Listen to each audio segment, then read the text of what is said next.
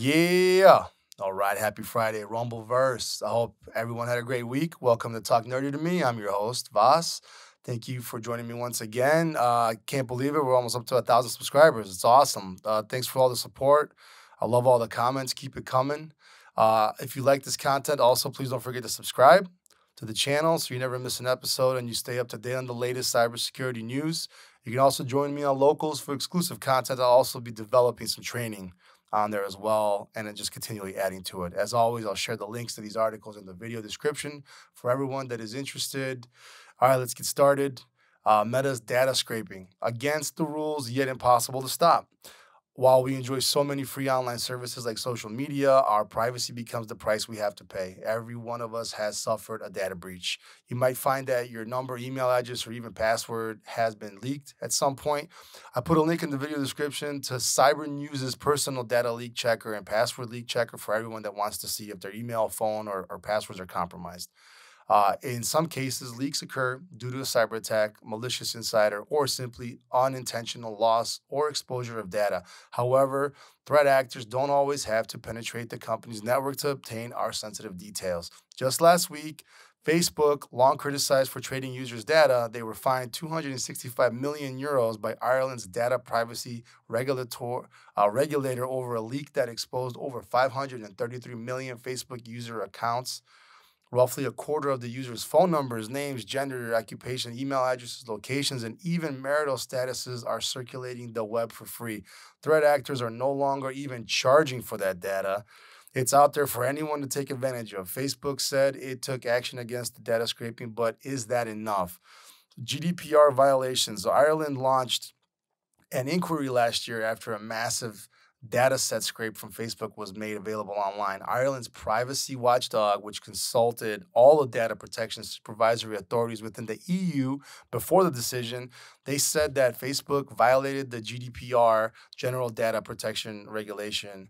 The aforementioned rules discuss the necessity of data minimization to protect data and ensure personal data are not made accessible without the individual's intervention. Scraping is precisely that, someone harvesting data available about us online, from our usernames to emails and phone numbers to any other data that can be obtained from publicly available sources. This is the second such fine for Meta in merely a couple of months. In September, Ireland had already fined Meta-owned Instagram 405 million euros after examining the public disclosure of children's emails and phone numbers. As scraping continues to be an internet-wide challenge, Facebook opened up 2 new research areas for its bug bounty community and now rewards scraping bugs submitted by its Gold Plus, Hacker Plus researchers. Meta also says it rewards reports of unprotected or openly public data sets containing at least 100,000 unique Facebook user records that include information such as email, phone number, physical address, and religious or political affiliations. In July, Meta filed separate actions in federal court against a U.S. subsidiary of a Chinese national high-tech enterprise, Octopus, and Ekram Atesh, for scraping data from Facebook and Instagram. The company accused Octopus, a U.S. subsidiary of a Chinese national high-tech enterprise, of building a cloud-based platform to provide paying customers access to on-demand scraping software and services. A Turkey-based defendant, Ekram Atesh, is being sued for allegedly using automated Instagram accounts to scrape data from the profiles of over 350,000 Instagram users. Less is known about WhatsApp, Meta-owned end-to-end encryption messenger service, and scraping protection. Officially, scraping violates its terms of service. However, WhatsApp hasn't issued an official comment following reports about an alleged massive data leak, leaving us wondering whether such a data set of user phone numbers could be obtained by scraping. While companies may have terms that forbid it, they really need the technical controls in place to help prevent it. Any data that is accessible can be scraped. So a little bit more, just what does data scraping mean? We kind of touched on it, but it's commonly defined as a system where a technology extracts data from a particular code set or program. So data scraping provides results for a variety of uses and automates aspects of data aggregation. There are many ways that businesses use the data scraping to their advantage. In almost any case where there's large body of info, data scraping can function as a way to collect this data and get it into useful formats. For instance, in a variant of data scraping called like web scraping, a company may take an enormous volume of information from a document or file and format it into Excel spreadsheet for later use, like for example, like a real estate listing on a website. Real estate company could scrape the data from the web, get it into a useful format for outreach or classification purposes. So that's the intent of it. But anyways, the threat actors use it. So the fact that companies don't allow scraping does not deter bad actors from abusing the application's native application programming interface or API. We see this across multiple social media and communication services, Twitter, LinkedIn, Instagram, Reddit, etc., where it violates their respective terms of service. But when it comes to abusing APIs, especially surrounding mobile apps, it's problematic. There is little to no care to focus to implement such defenses. So stopping unwanted scraping is extremely difficult because you only get a single chance to determine whether a request originates from a human or a bot. There's no time to observe user behavior using machine learning or other means. So scraping bots are very difficult to detect because they look and act just like humans, hiding behind residential proxy networks and leveraging highly customized automation tools.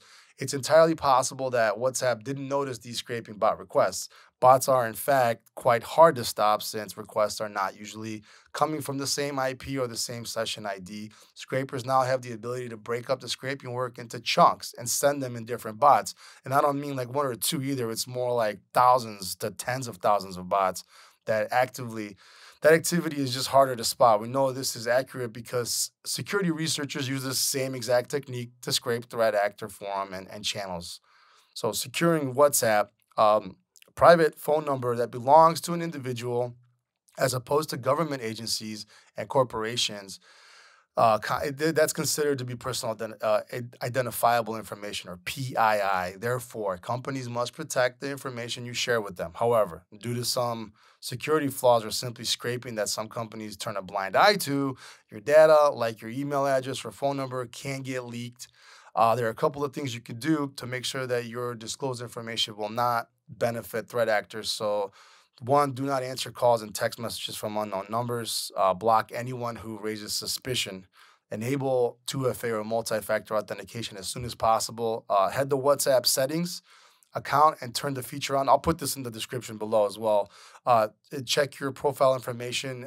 Make sure it's not publicly visible. Go to settings, privacy, and choose who can see your profile picture, the about information, and other account details, and make sure you share those only with a small group of people. And don't fall for scam support messages either, because scammers, they're going to be offering help by redirecting WhatsApp users to experts who allegedly can help get the hacked account back. The only way to recover a hacked account if you are hacked is by contacting the official support for WhatsApp. Darknet's largest mobile malware marketplace threatens users worldwide. Cybersecurity researchers have shed light on a darknet marketplace called In the Box that's designed to specifically cater to mobile malware operators. The actor behind the criminal storefront, believed to be available since at least January of 2020, has been offering over 400 custom web injects grouped by geography that can be purchased by other adversaries looking to mount attacks of their own. In the Box may be called the largest and probably the only one in its marketplace category providing high quality web injects for popular types of mobile malware. What are web injects? Well, web injects are packages used in financial malware that leverage the adversary in the box attack vector to serve malicious HTML or JavaScript code in the form of overlay screen where victims launch a banking, crypto payments, e-commerce, email, or social media app. These pages typically resemble a legitimate bank login web page and prompt unwitting users to input confidential data such as credentials, payment, credit card info, social security numbers, card verification value, that's the CVV on your card. That's then used to compromise the bank account and conduct fraud. In the Box is accessible over the Tor anonymity network and advertises a variety of web inject templates for sale, with the listing accessible only after a customer is vetted by the administrator on the account. The web injects can be either purchased for $100 a month or as an unlimited tier that enables the buyer to generate an unlimited number of injects during the subscription period. Costs vary between $24.75 and 5,888 depending on the support Trojan. So the majority of high demand injects is related to payment services, including digital banking and cryptocurrency exchanges. During November 2022, the actor arranged a significant update to close to 144 injects, improving their visual design. The development comes as Cyble disclosed a new malware as a service operation named Duck Logs that's marketed for $69.99 for a lifetime access, giving threat actors the ability to harvest sensitive info, hijack cryptocurrency transactions, and remotely commandeered the machines. So, what does this mean for you? As you can see, it's not just businesses that are being targeted by threat actors, they are also going after every one of us. Please stay vigilant out there, especially during this holiday shopping season, because we tend to do a lot of online shopping. That's it, Rumbleverse. Thank you again for joining me today. Uh, have a great weekend. Stay safe out there, and we'll see you next time.